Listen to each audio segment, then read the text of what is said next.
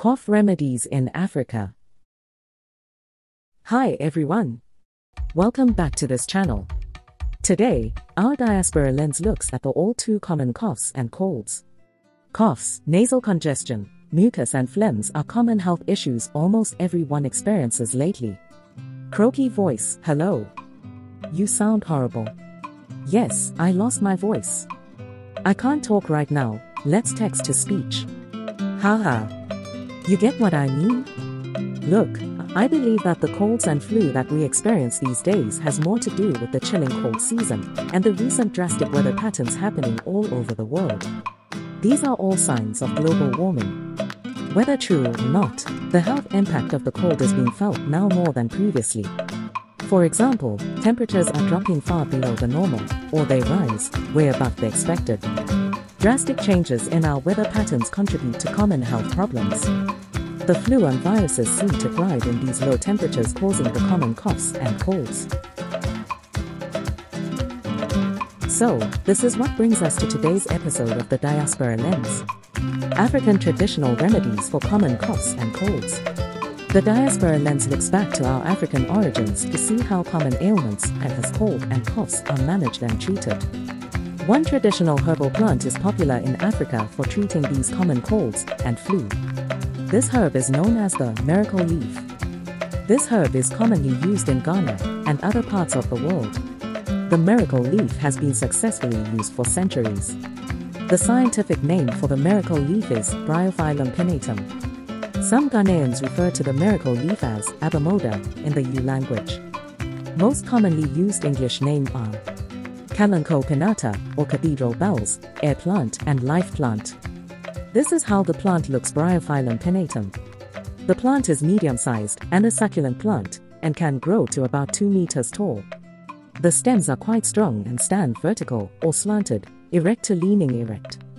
The Bryophyllum leaf size grows to about 20 centimeters long. They are often widely spaced and green in color. What makes this herb look miraculous is that it reproduces in 2 different ways. Just like other plants, it reproduces by seeds. But, quite uniquely is the ability to reproduce by the small plantlets that shoot out from along the edges of its leaves. That's quite amazing, isn't it? In Australia, the Bryophyllum pinnatum is also common in parts of Queensland and northeastern New South Wales. Here, it is used as a methanol extract that can inhibit H. pylori growth. As an antioxidant, it can treat gastric mucus or phlegms.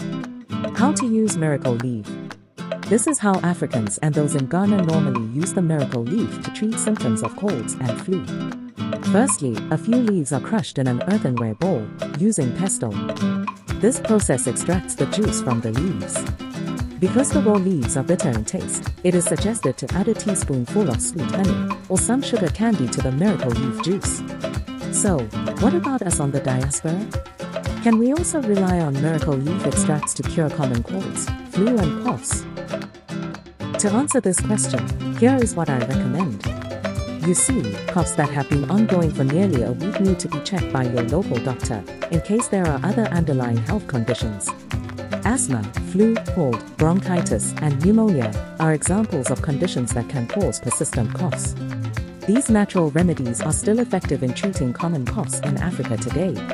Coughs can be very uncomfortable. The mucus can block windpipes, nasal passage and can cause breathing difficulties. Now, let's look at the social dynamics of coughs.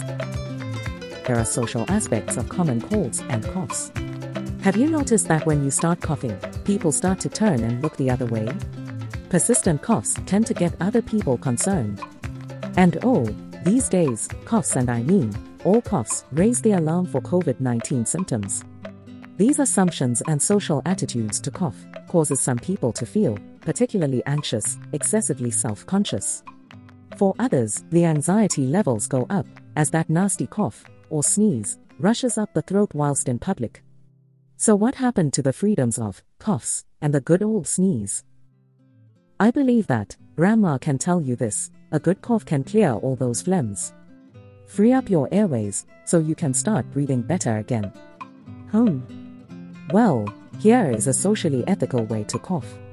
You can cough and sneeze into your elbow, like so. You can also cough into tissue and flush it down, or an appropriate trash bin. This can help prevent the spread of COVID-19 in case you are infected. Common coughs do impact on our physical energy, which is why for most people, after having ongoing coughs for several days, they begin to ache and tire easily. You share with us how you feel after a few days of having colds and coughs. And also, share with you how you are managing these coughs and colds this season. Are you using traditional herbs? Do you notice how quickly you get better using miracle leaves? Or how effective is your over-the-counter cough mixture? Share your feedback with us. In Australia, the Therapeutic Goods Administration, TGA, demands that all medicines are correctly labeled with information on content made visible for reference. So, until my next video on aspects of African diaspora living, keep working on your own natural herbal pot. Thank you for listening to today's session. If you enjoyed, kindly like and share, and also subscribe to our YouTube channel. Until my next episode, it's bye from me.